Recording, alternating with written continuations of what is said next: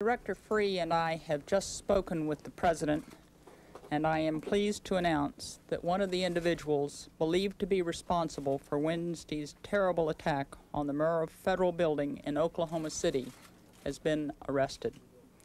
Timothy McVeigh, age 27, who we previously called John Doe No. 1, the man with the light brown crew cut, was arrested by local authorities on a traffic violation about 60 miles from Oklahoma City on Wednesday morning, about an hour and a half after the explosion occurred.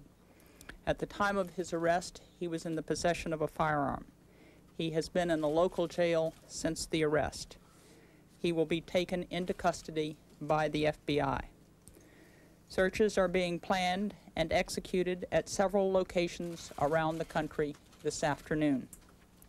I remind everyone that John Doe No. 2 remains at large. He should be considered armed and extremely dangerous.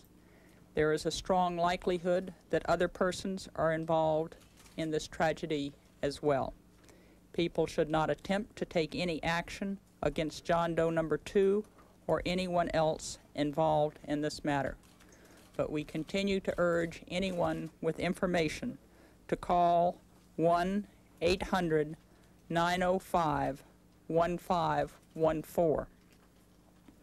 I have been in constant communication over these last days with the FBI Director, Louis Free. The FBI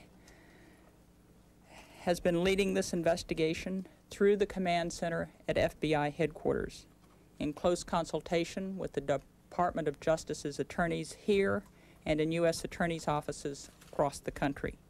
The FBI has also established command centers in Oklahoma and other locations around the country. This investigation has truly been a model of law enforcement cooperation. I commend the Treasury Department and its law enforcement agencies, the ATF, Secret Service. I would also like to commend the Department of Defense, the Federal Emergency Management Agency, and the Immigration and Naturalization Service for their outstanding efforts. Your work has just been magnificent in this effort. Likewise, the outpouring of support and assistance from state and local authorities has just been tremendous, and we would especially like to thank the local authorities, the state authorities who've worked around the clock on this effort. Foreign authorities